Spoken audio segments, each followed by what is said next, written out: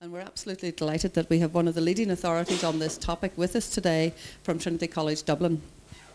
Conor McGuckin has been working in this field, in this area of work, since he did his PhD studies, and really has been leading the debates and the academic research that's been going on in relation to bullying within schools at a whole range of different age groups. He's currently, as I said, in the School of Education at Trinity College, Dublin, and he moved there from University of Ulster, the McGee campus where I myself am based. I'm not going to say any more about Conor. The format for today is that Conor will present for about 35-40 minutes. Then we'll have an opportunity for some questions, comments, or just discussion amongst yourselves and with Conor. And then about 1 o'clock there's a sandwich lunch served outside, and you're welcome to stay and join us for that and continue the conversations about the seminar, if that's okay. So Conor, we're delighted to have you, and thank you very much indeed. Oh, and I forgot one thing, but I'll tell it at the end. Thanks, Gillian. Good afternoon, everyone. Hope you can hear me. I'll try not to stand too close to these mics. Really what I want to talk about is some of the analysis we've been doing on the kids' life and time, so with primary 7 children. And just as with all of these things, just to remember where the emergency exits are. We can go this way, and also in terms of mobile phones, just in case you don't need it for an emergency. It might be useful to make sure it's powered off. I'm from the School of Education, and within the School of Education we house the Anti-Bullying Centre, and we try to do a full range of services within the Anti-Bullying Centre, from the research end to the practice end. We have a barrister working in the centre. We have the helpline for schools, for workplaces, for parents, to try and give any kind of guidance or support that might be needed. We try and do large-scale national surveys. We do a lot of work similar to what ARK do as well.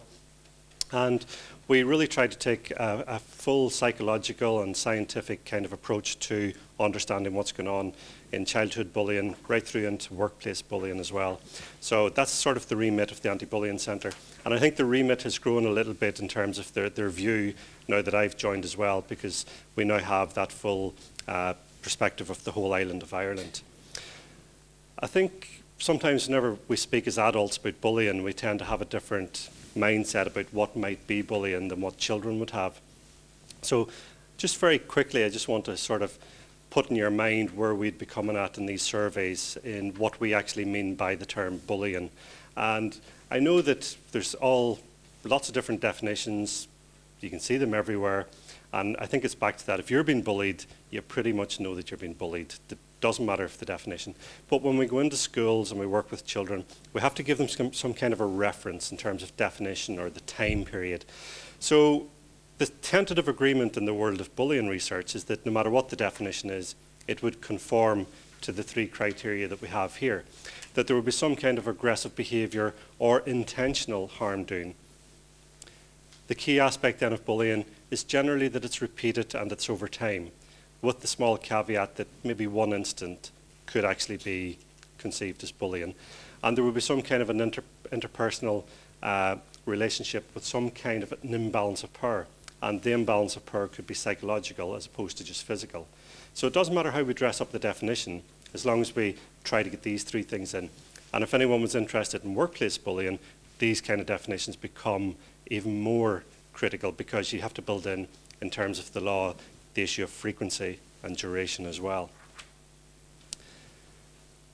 In terms of the international research, most of the national and international studies will have used an instrument called the Always Bully Victims Scale. And this is the one that was developed for the first major European studies in Norway about 20 or 30 years ago. The 2 key items are up on the overhead here. And really, they just ask about, in the past 2 months, how often have you been a victim? And it allows the pupil to say, well, they haven't been, or at what range.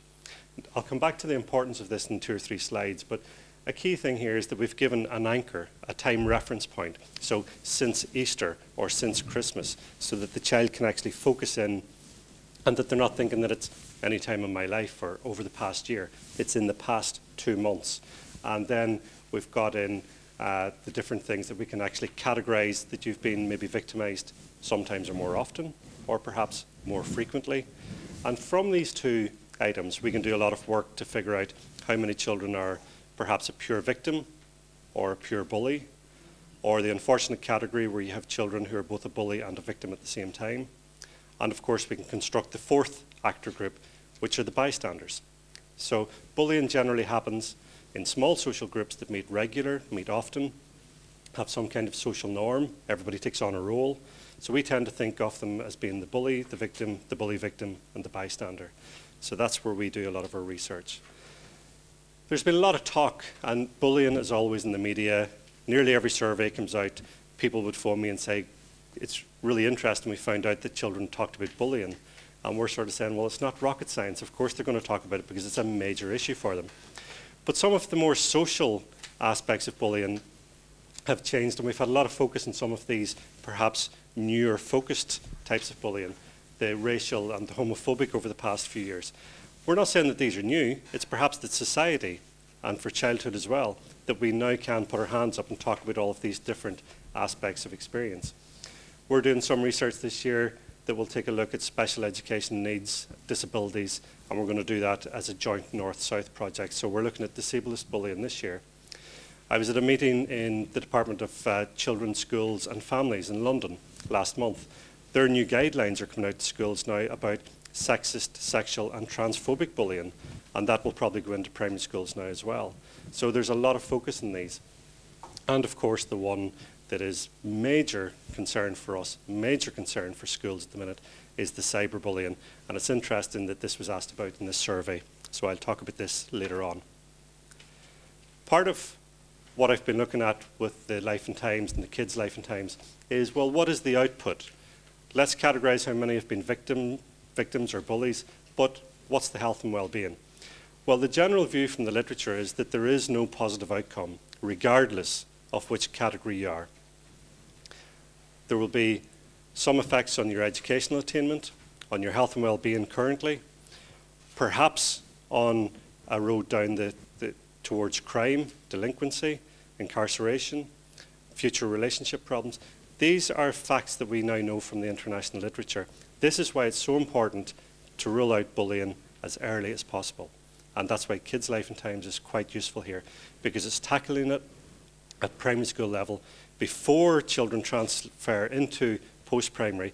And of course at post-primary, in that first year, we've got everyone jockeying for position. Who is the most important within the social group within that first year? So if we can rule it out here. And in terms of the gateway behaviours, what we tend to think about in psychology and social work and social policy is that if you were a victim or a bully, it may lead you to be a truant. And if you become a truant, it may open the gate to smoking. That in turn may open the gate. You may take some drink of alcohol, you may take some drugs, you may engage in sexual activity, and on it goes. So one negative behaviour opens the gate to another one. And these are the correlates, these are the things that we know happen with children involved in bullying and victimisation. So what would we expect to sort of find if we did the survey in Northern Ireland? Well, we've pretty much done a lot of cross-national research in bully victim problems. We can now have a cross-national perspective. There's a couple of good books out on it. We've written some of that stuff as well. But we made an argument in 2003, and we were really making this argument from about 1999, is that we need to have a lot more research about bullying in Northern Ireland. And we need it to be very focused, asking the same types of questions, build up some knowledge. Because, and I know that I'm preaching to the converted in this kind of a room, because, you know, it used to be the argument that we don't need to do a lot of research in Northern Ireland because surely it's the same in Belfast as in Bradford, as in Birmingham, as in London. And we're saying, yes, geographically close to all of those places, but culturally completely different, even in terms of schooling and stuff like that. So that's why we've been trying to plot what's been going on in Northern Ireland across this area. This is Department of Education research, so this is some of the bigger research that's been published so far in the north. And just to give you a ballpark of where we'd be thinking of. In terms of primary school pupils, 40% saying that they've been victims again within the past 2 months. Slightly lower for post-primary, but we would expect that because as children get older, they can actually cope with things in relationships a lot better. They don't need to resort to bullying just as much, so we always do see a little decrease. And of course then the bottom two bullet points, we actually see a smaller number admitting that they've been a bully. And it's typical in terms of the abuse literature that a perpetrator would have multiple victims. So we would always have lower numbers of bullies as opposed to the number of victims. It's interesting, this figure of 40% seems to remain quite static across a lot of the cross-national studies. And the latest data from the Growing Up in Ireland study that's happening in the south is that across 9-year-old pupils, 40% of them are saying, I have been bullied at school. And even if we don't believe that 40% of the young people, 23% of their parents are saying, yes, this is an issue for my child. So it still begs the question, why do we allow all of this to happen within schools? I'll skip through this one, but this was just a follow-up, and again we can see somewhat similar figures. I'll leave that one with you. So coming on to the key work that ARK are doing, and I know some people are quite aware of the work that ARK do. It's the Social and Political Archive, joint project, as Gillian said, between the two universities. The Northern Ireland Life and Times survey, building up a lovely overview of political and social attitudes of adults across Northern Ireland. Most of the work I've been involved in with this has been with the Young Life and Times, where we've analysed what has been asked in terms of bullying from 1998 to 2005. And recently, Kids Life and Times has come on stream, and what I'll present today is some of our analysis from the 2008 and 2009 surveys of that one. If you're not sure where to get this information, it's on the ARK homepage, ark.ac.uk, and if you click on surveys, it'll give you a link to the Kids Life and Times survey. One of my favourite two websites, the other one being all of the stuff that's housed up in McGee in terms of InCore and Kane. My absolute two favourite websites in the world. I don't get out enough. And what we like about the Kids Life and Times is that quite often in international research that we tend to make the decisions for children rather than give them the voice. And if we give them the voice, they can give us the answers. And quite often when I go out to schools, they laugh at me and they say, like, your shoes are too shiny and your tie is too silly, and what do you know about being at school? And it's true. We live in the ivory tower, we do our research in our offices, but when we actually ask children what is important to you, they can actually give us that answer. So in terms of the sample, fairly healthy sample, nearly 3,500 pupils in 2008 and 2009, and we'll take a look at some of the work that we've been doing. Must say we were absolutely delighted that in 2008 there were 10 questions, and we feel very lucky we know that there's a lot of competition for room within these surveys.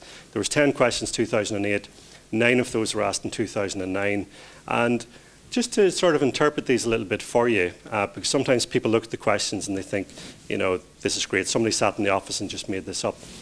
But there's a story behind each item. In terms of the top one, it's just a nice general, how much victimisation do you think is going on in your school? And then after that, we've got a lovely little package of questions based around your personal experience of being a victim. And again, you can see in the last 2 months, so we're replicating the international flavour. We're replicating that in terms of the first 2 questions as well. How often did you get physically bullied? And how often did you get bullied in other ways? And we would call that relational bullying. Because quite often at this age, you're picking up maybe differences between boys and girls. Boys will refer quite a lot to the physical kind of bullying. They'll hit each other, they'll punch each other, they kick each other, but tomorrow they're going to be friends again. Whereas girls, a little bit different, better language ability. They play in tighter friendship groups, so they can't get away with the physical stuff.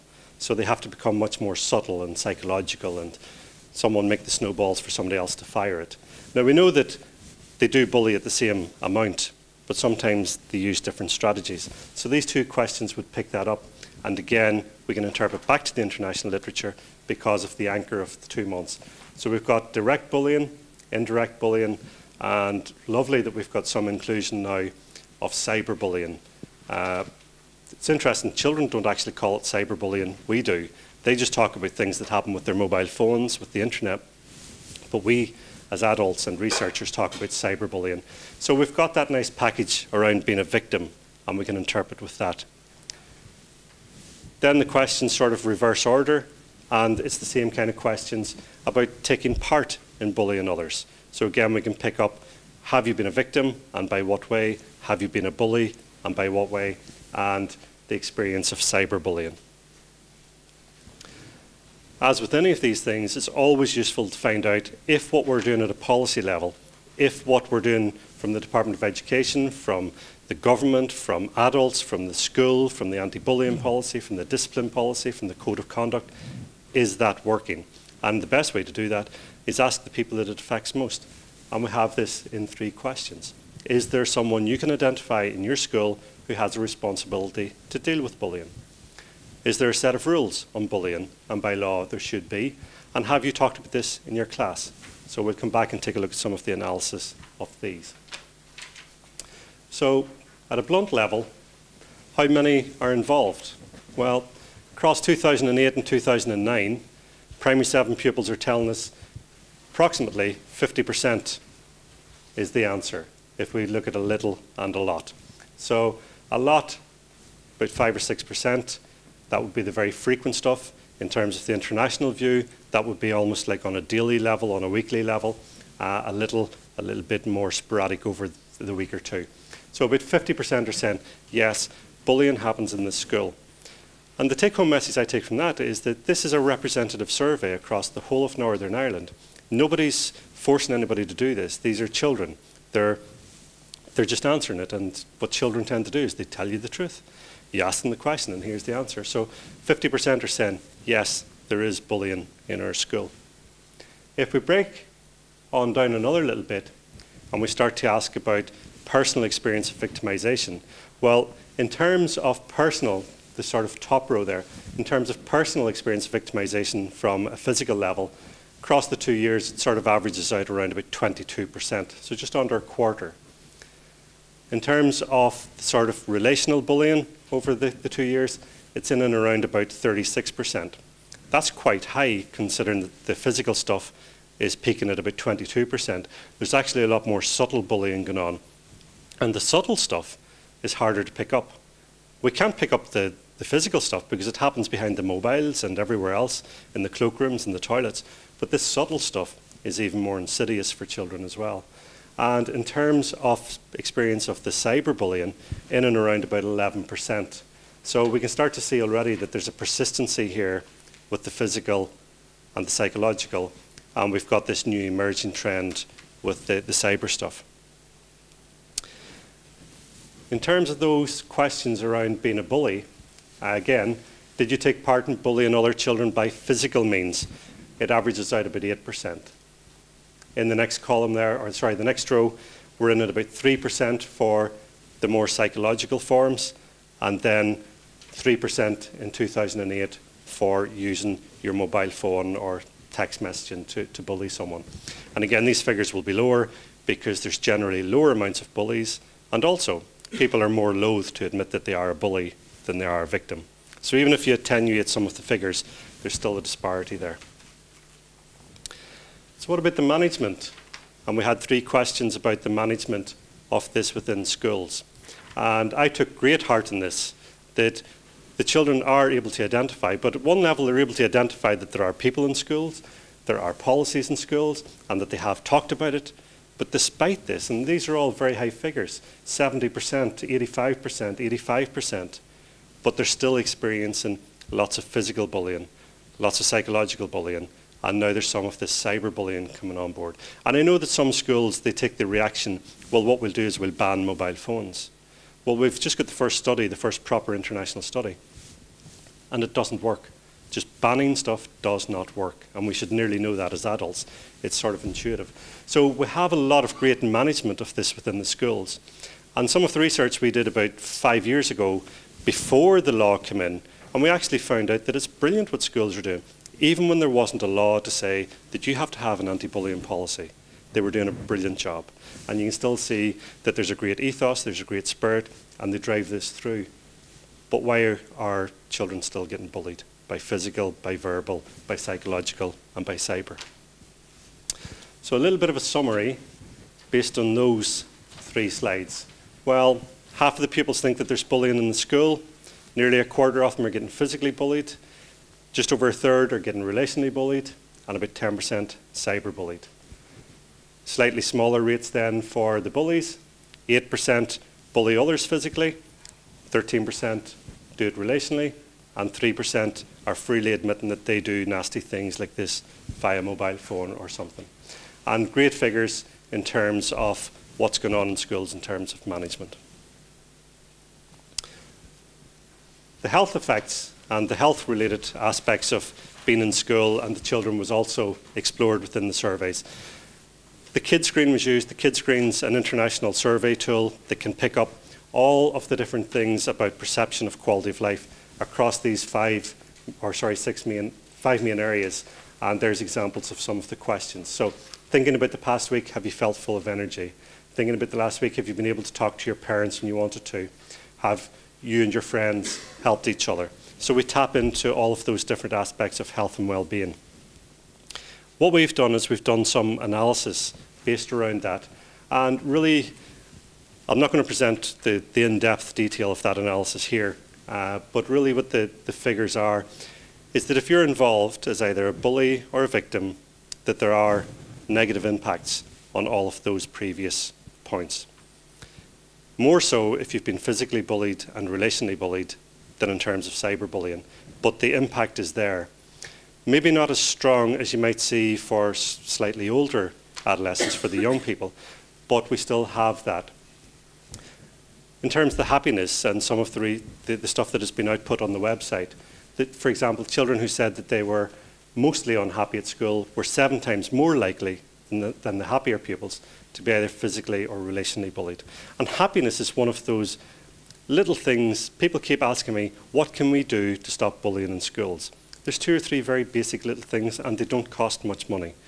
Can we just help them to be happy? And if they're happier, they're more productive, they're psychologically better off, and they're actually protected against this. How many good friends they have. And we have a dose effect, which we see down here. So you're actually more protected according to the number of good friends that you have. And the other thing that we might actually be able to rule this stuff out with is if whenever children actually say, I'm being bullied, that we might actually listen to them rather than dismiss them. Quite often when a child comes down from bed and says, there's a big monster under the bed, what we tend to do is we go up and we get on our knees and we look under the bed and we say, look, there's no monster there. And the child believes it. But whenever we say, you know, go away and don't be annoying me, you know, you're not being bullied or something, maybe if we just listen to them.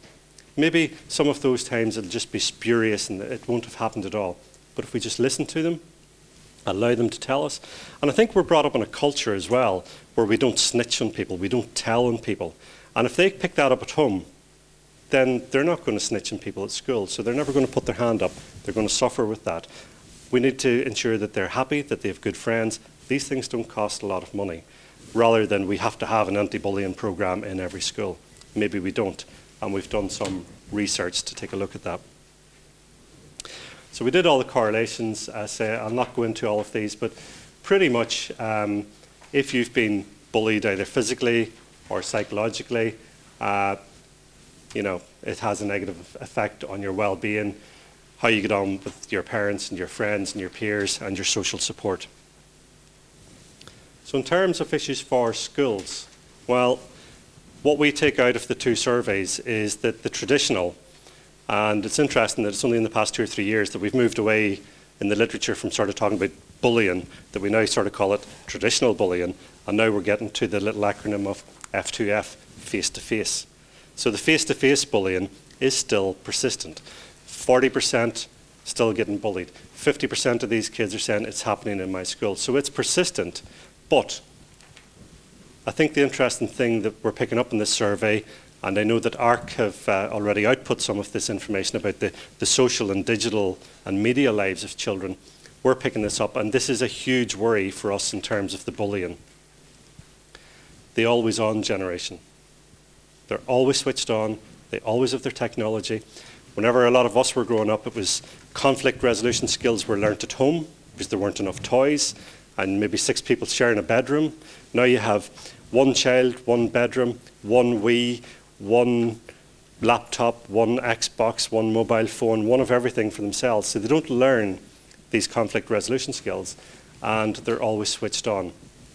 We're doing some work with colleagues in Switzerland around net citizenship. So what is it that we need to learn about the lives that children are leading at the minute?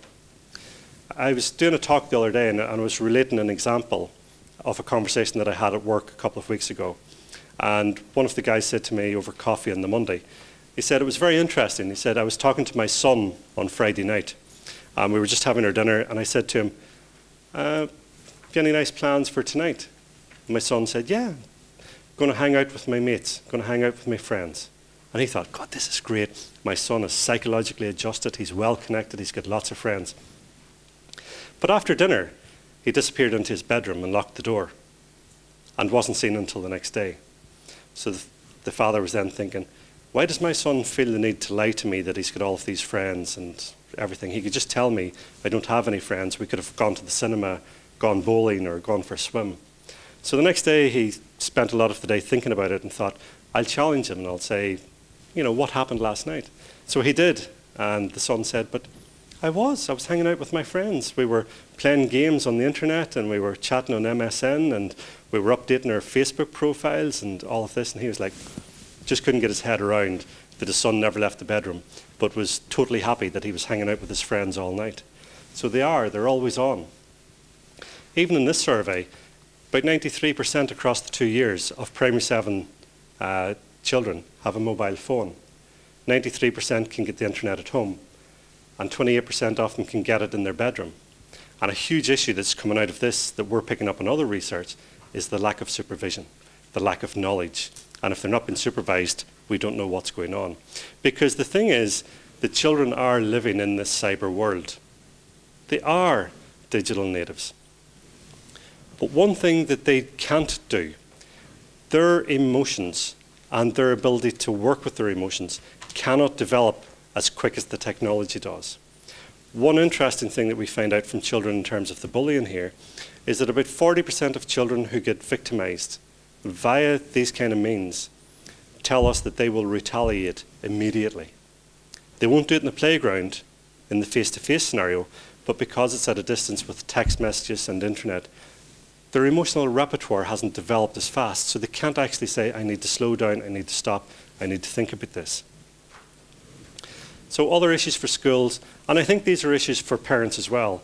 They're issues for adults in general, and I think they're issues for any office that have a role in the health and well-being and education and the future of children.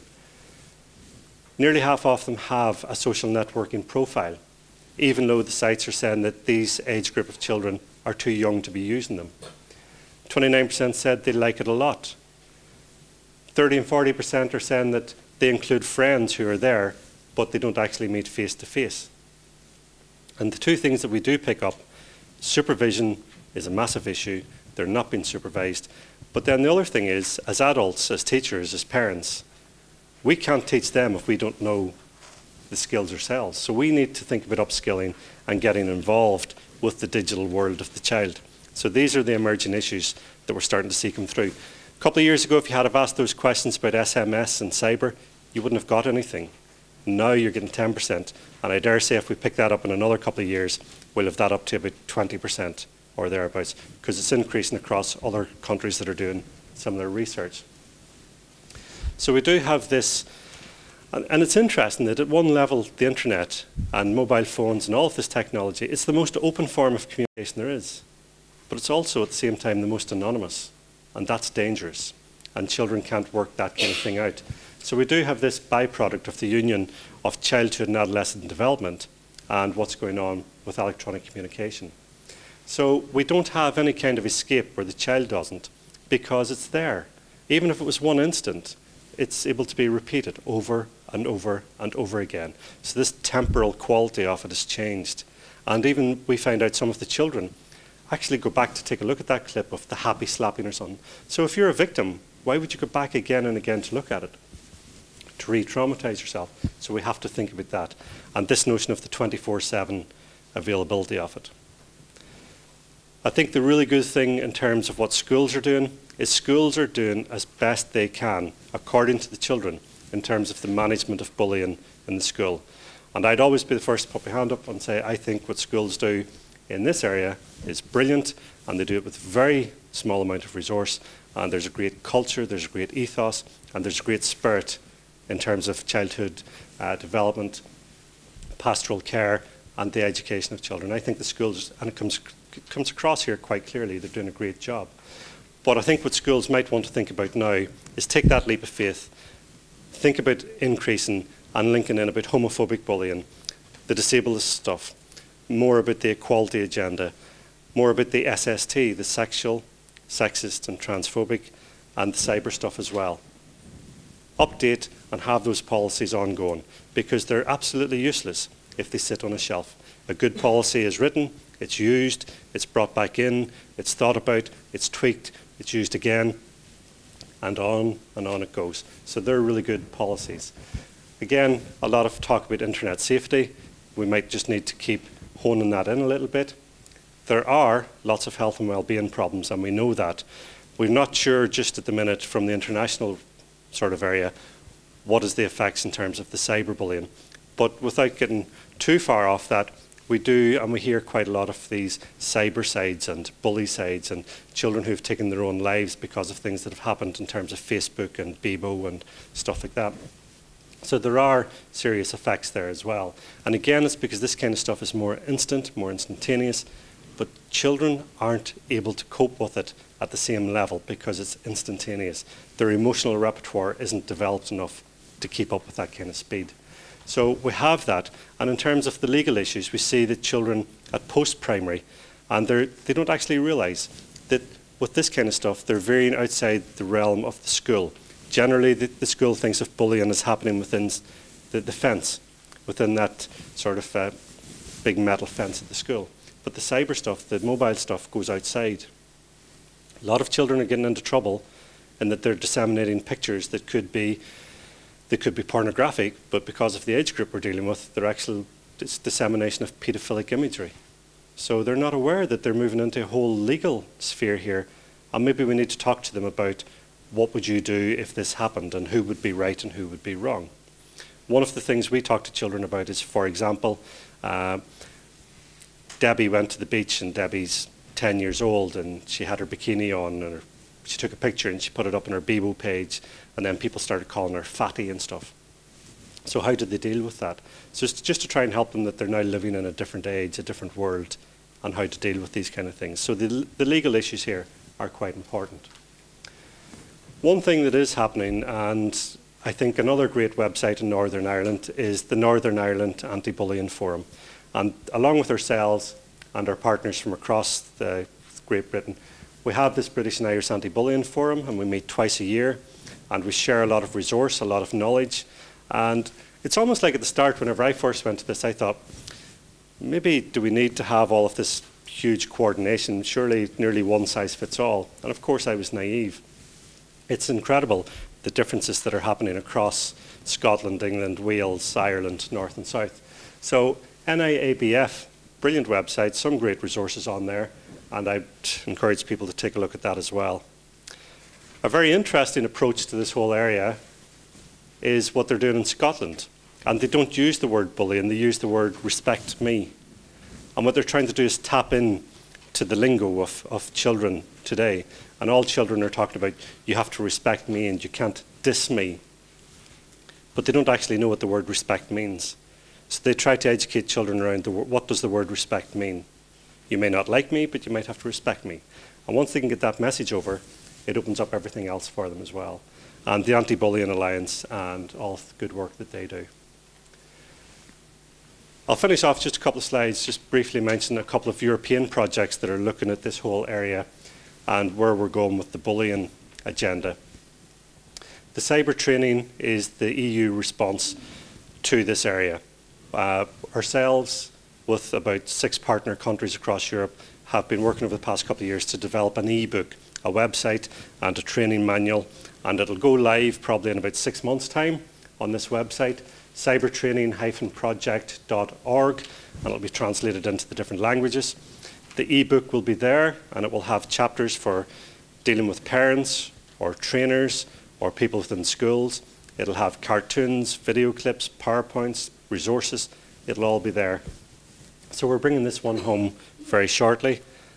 And some of the good work that our colleagues in Norway are doing, they've now had a UK website. They're called kidsandmedia.co.uk. Again, just the wider arena of childhood development today and the role of the media. There's now about 30 European countries working on cyberbullying. It's called COST, and we now have the Australians involved, we have the Americans involved, and over the next 2 or 3 years, this will give the definitive answer about everything we need to know about cyberbullying. Partly what I'm coordinating on behalf of the COST action is a full-scale review and a cross-national study of coping. How do children cope across all of the nation countries to do with bullying and these new forms of bullying? So keep an eye for this one as well. I think that sort of sums up a lot of the stuff I'd like to talk about in the presentation. Obviously, there's a lot of other stuff I'd like to talk about, but I'm not allowed to keep you here all day and next week and the week after. I think it is for us as adults, for us as educators, as researchers, as policymakers, as policy disseminators, as parents, just as human beings, it is possible not to be responsible for the problem, but for us to be responsible for that solution. And I think the key thing that I'm picking up from the kids' life and times is that children are saying that bullying is absolutely persistent in their lives. Their personal experience, it's definitely there, and we have an emerging form that we need to get skilled on very quickly because it's going to explode. And the other thing is that no matter which form of bullying, whether you're a bully or a victim, it has very serious effects in the short and possibly long term on education, health and well-being, your future role in society, your future ability to have positive, secure relationships with other people. I think schools are doing a great job. I think they should be commended for that. I think they do a brilliant job in this area. The children are telling us that. And I look forward to seeing these numbers for the amounts of victims and bullies coming down and all of the other figures for schools and the work they're doing going up. So, thank you very much.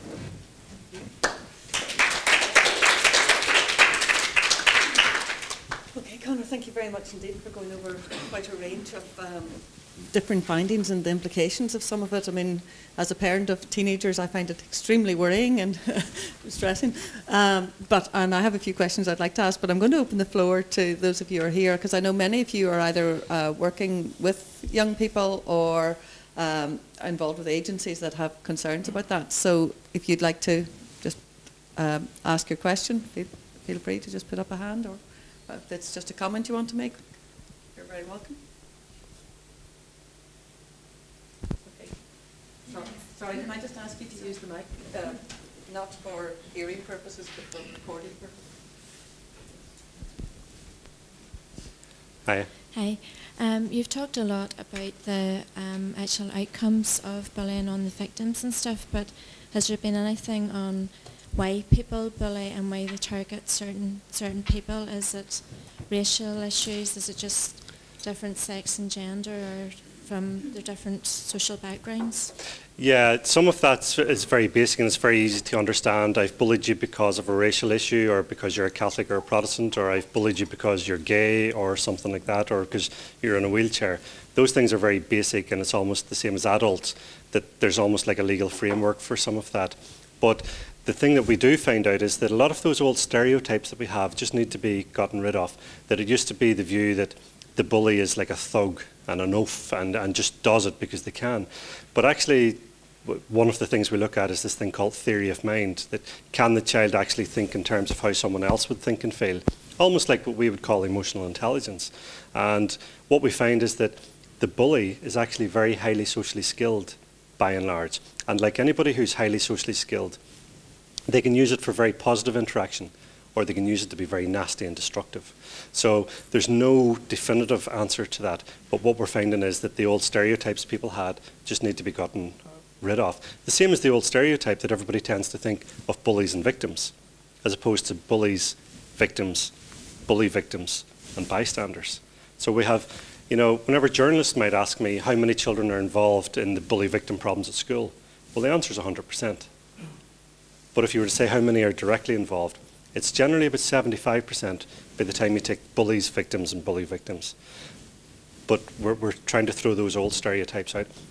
Another one is it's sometimes the most popular, the most sporty kid in school, or the best looking kid, because they've got this little, like a little platform that they have, and they can use it, but they can also abuse it as well.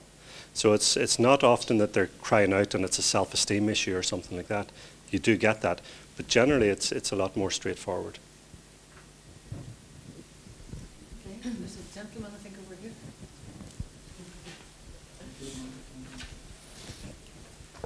Thanks very much, and congratulations, Conor, on the fantastic amount of work that you're doing in the ABC. My name is Pat Courtney. I work with the SPHE programme down the south. It's terrible to have to come across the border to talk to you when we're a phone call away, but we'll address that. But I'm very interested in the area of the SEN, disabilities to sexist, homophobic, and I see that can you give us a little bit more information about the SCOTENS research project? Yes, SCOTENS is, it stands for the Standing Conference on Teacher Education North and South. And what they're trying to do is they fund pretty much pilot research, or research that would have an implication for teacher education on both sides of the border.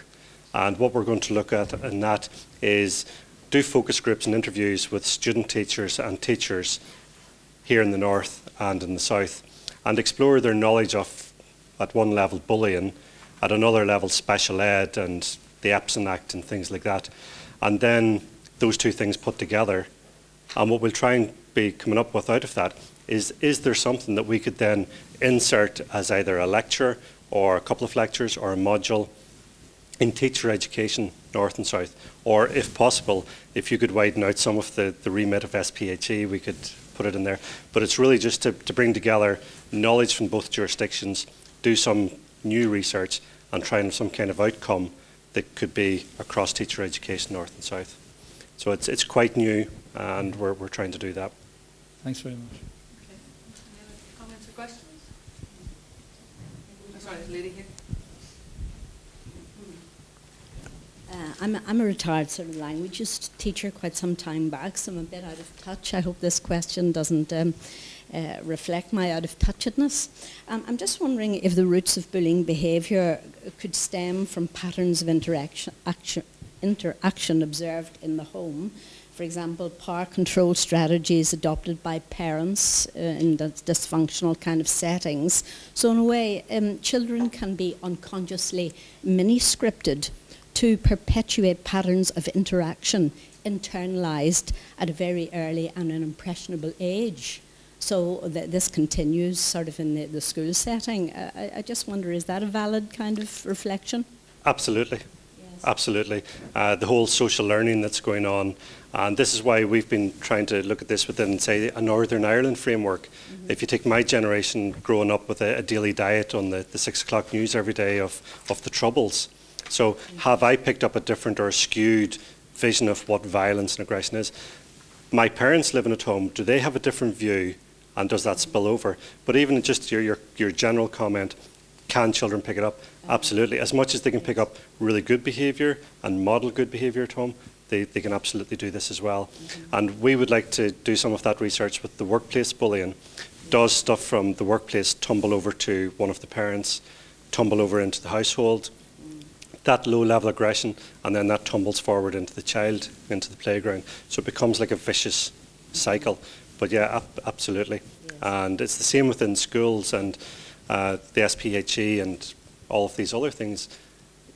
Almost whenever I go out to schools, I try not to talk as much about bullying as about promoting positive behaviour, about peer support, about mentoring and doing these kind of things. Because if we can keep children on the positive stuff, they stay away from the negative as much as possible. But absolutely, that whole social learning approach, yeah.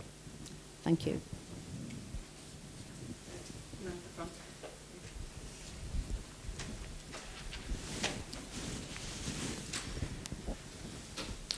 You mentioned near the start that Northern Ireland was culturally distinct or culturally separate from the rest of the British Isles in terms of bullying victim problems.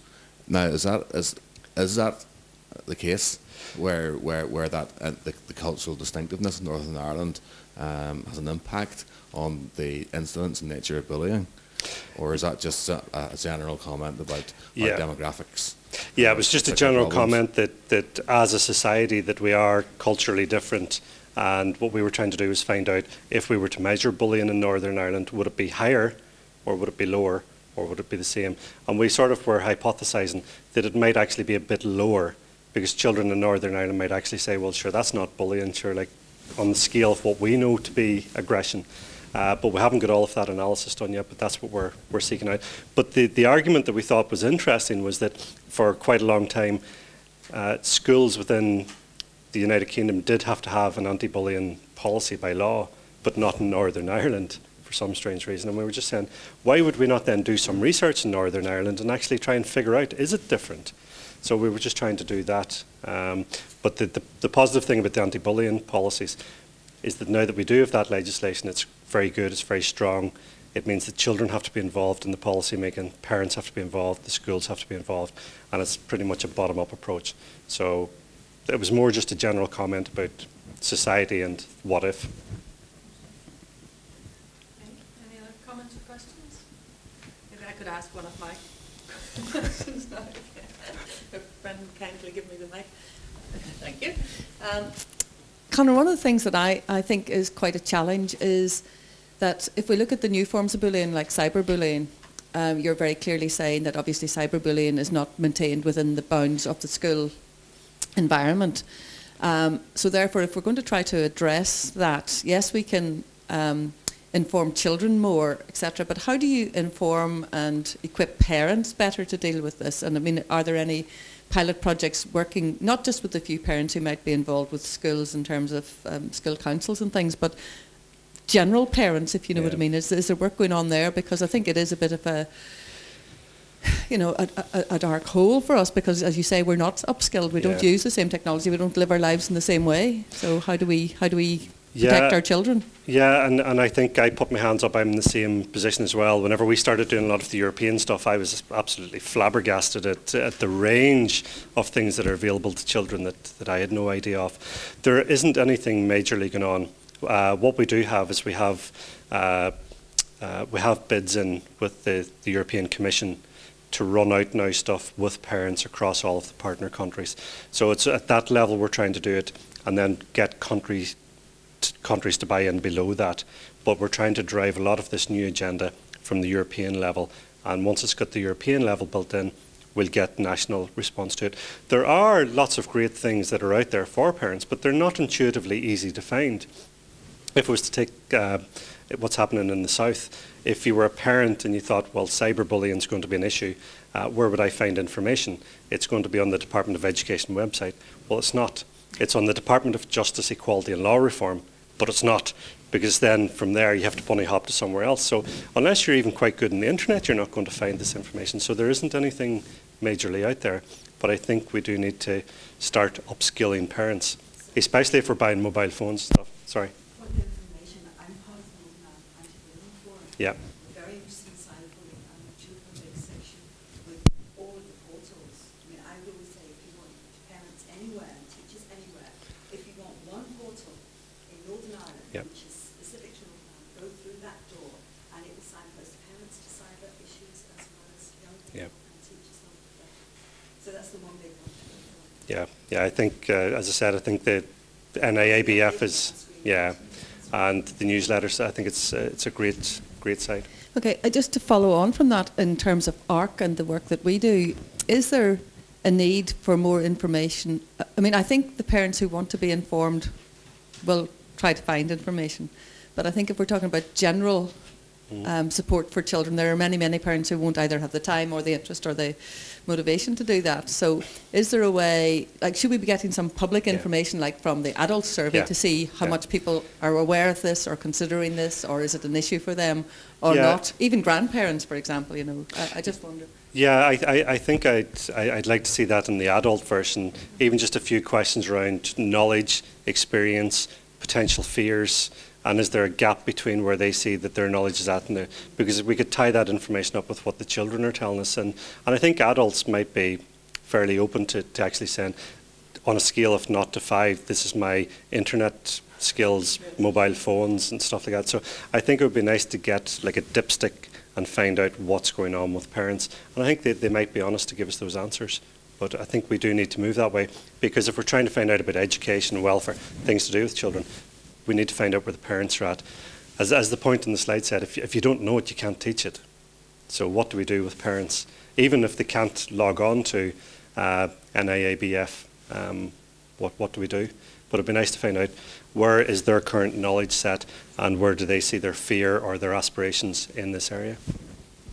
Okay, thanks, Conor. Are there any other questions before we break for lunch or comments that anyone would like to make? Yes, go ahead. Can I just say, Sorry, just a second. you had mentioned there about the schools having anti-bullying policies in place. Have you done any research with the actual schools themselves to see how they implement these policies?